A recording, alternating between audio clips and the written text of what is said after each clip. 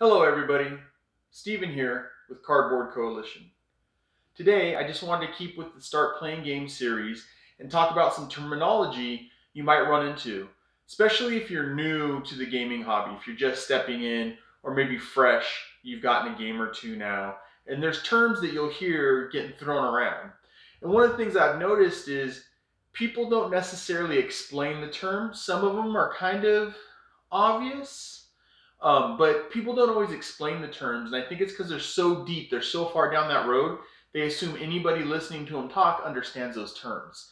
Now, the term that we're going to go over today seems like it's been around forever, but I'll kind of go into the history of it a little bit, and you'll see that it hasn't been around that long, or depending on how old you are, it might have been around forever, right? Um, but the term I thought we'd go over today is meeple, right? A meeple, meeple, right? Funny name, fun to say, meeple. And what is a meeple?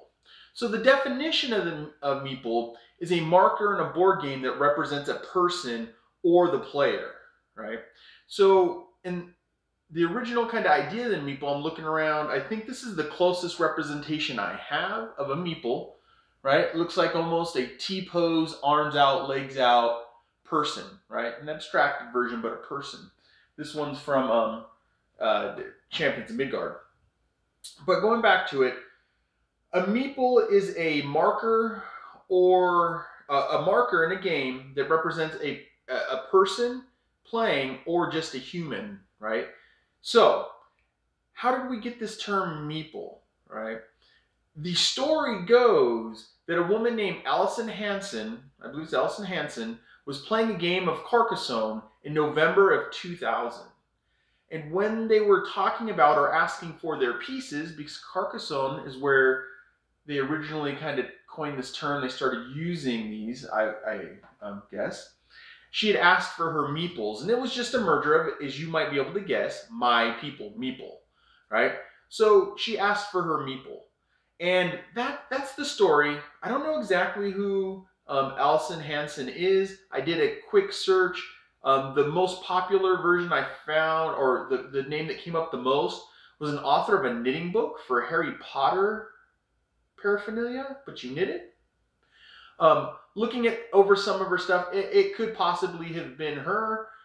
She's into Harry Potter, so you got the magic sorcery, probably into playing games and stuff like that. But that's the story we have. That's the mythology behind the term meeple. Now, in the beginning, and sometimes people might tell you that a meeple is a wooden person, right? It's a wooden person. But that would be because the first idea of it is from Carcassonne, and you have little meeples that look similar, a little different, but similar to this, and they're your people, right? That you get to move around. Um, and so, who knows if the story is true or not? Not discounting, not saying it's true. There's a specific date which makes it interesting. On November of 2020, one person came up with this amazing idea that exploded. Right? Maybe 20 years ago, maybe this happened. 21 years ago now, right?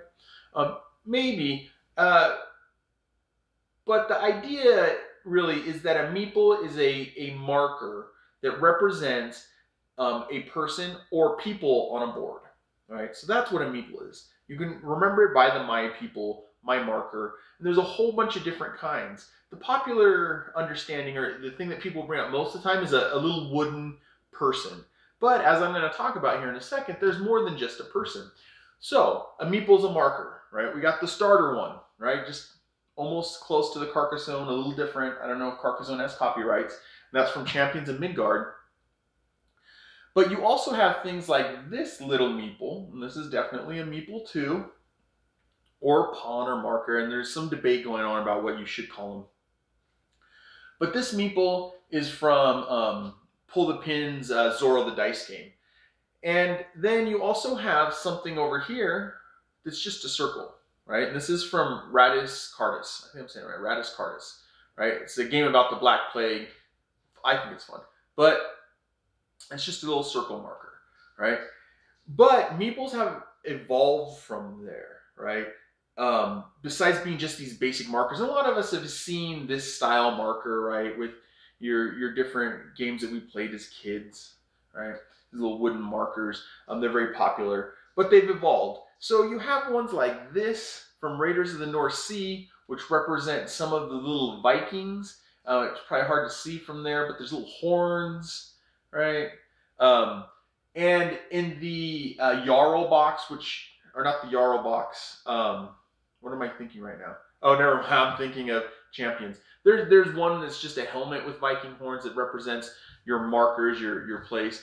But these are from worker replacement games. Worker replacement, that's really not a worker replacement. These two aren't really worker replacement either as some of this other stuff. But you get this evolution, kind of Viking horns. We have one here that's from Tiny Epic Blastoff? Tiny Epic Galaxies Blastoff, right? I think the original is Tiny Epic Galaxy. This is the Blastoff version. And it's a little rocket ship, right? And everybody gets their own little set of rocket ships. Then we have stuff like Skulk Hollow, which you have these meeples, but maybe meeples, animal people. This one's obviously a little warrior. You can't tell from there, but he's got a little sword, and they're color-coded. So this is a two-player game. One person is the fox. One person is the monster trying to destroy Skulk Hollow. And this one, I can't remember the bear's name, but this is the bear. And it's a big meeple. It's supposed to kind of represent the size of the two of them. So that's still a meeple. And then when you get over to the Jaws game, you have this fun little meeple, right? There's a little meeple dude. Looks closer to the Carcassonne meeple, right? He's got a little boat for the first stage of the game. But then you also have this Jaws meeple, which I think's pretty cool, right? It's just a little mouth on a gray. It'd been nice if there's some little dots. One of my buddies had pointed out for eyes on the side. But then you have the little Jaws meeple. So there are different versions. So the best way to think about it, it's easy to remember my people for Meeple, right? My people. But think it's the marker that you use. And if you're, well, there's where the debate kind of can rage on, right? If you're using miniatures, minis, are they still meeples? They're kind of still your people. They're still your markers in a lot of games. I don't have any here. In Destinies, they represent people, but they also represent your person. So it is your marker, and it is, you can get people who work with you, so it's your people. So interesting. But the best way to remember Meeple is you can remember the little wooden dude, the traditional kind of looking little wooden dude, or just think, oh, the little wooden marker that represents me on the board, right? That's my people, Meeple. So that's really the just a quick history or mythology behind the word Meeple. I hope you guys all enjoyed, and as usual, help us grow the coalition by liking, commenting, and subscribing. I'm Steven from Cardboard Coalition. See you later, everybody.